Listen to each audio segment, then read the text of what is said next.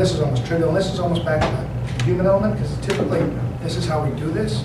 This is how this is done, is hijacking an account, compromising weak passwords, hijacking credentials. There are still login pages of some cloud providers that I know about. They encrypt the login page, so the data transmission. So where I'm transmitting my username and password over the internet, it's unencrypted. I was setting my 401k the other day and I saw my social security number up in there and unencrypted. In the string? Yeah, in the address bar. That's beautiful. So So that's a phishing email on the bottom left. This is Britney Spears' Twitter account was hacked. We were all, I'm sure, intently aware of that. You guys all follow Britney? I guess I'm the only one. And then Sarah Palin, remember 2008 when her email account was hacked? Do you guys know how that happened? Password reset. Wasn't it a Gmail? Yeah, Yahoo. exactly. Oh, Yahoo. Yahoo. Password reset. Yep. It's like your daughter's birthday or something. And this is such an easy, I mean, we have a social engineering demonstration that we do and you kind of have to fumble around a little bit. You can't be so polished when you do a social engineering attacks. Social engineering attacks are 100% effective. So, our technical, we're doing penetration testing, we're maybe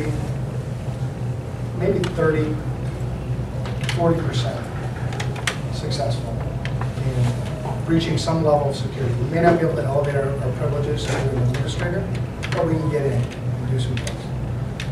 Social engineering attacks have never been stopped. Been stopped at levels, but then got around it, and that's part of the attack anyway. But the Sarah Palin one, I mean, a really kind of a neat demonstration for how to do that attack is in a presentation like this, you can ask for a volunteer, and then the volunteer come up and say, I'm going to try to guess what you had for breakfast this morning. And I'm going to okay, whatever. If I get it right, you have to give me your business card. You know, when I do my mailing list and spam you. If I don't get it right, I'm going to give you something. I mean, you can have something and give it to them. You're like, oh, okay, cool. You know, it sounds good. In order for me to guess what you had for breakfast, I need to ask you 5 questions. Those 5 questions, one's psychological, one's physiological, one's sociological, one is geographical, make whatever. Make whatever up. You're going to ask them 5 questions. The 5 questions you're going to ask them are the password reset questions of the Yahoo account. And they're not even thinking about that, but they'll give that information out. Okay? So what's your really that? I mean, it's crazy. If you approach it the right way, I can ask most people what their mother's maiden name is, and most people will give that to me. You can almost ask people what their social security number is, as long as you look like or act like somebody who should be having, somebody who should have that information.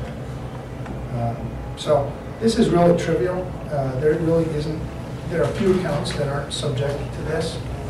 Now, where this makes it, where the paradigm shifts a little bit is that now instead of that being something that I can potentially detect internally, so if you're trying to do, say, password cracking on my internal network, if I have the right monitoring systems, I'll detect that and respond to that quickly.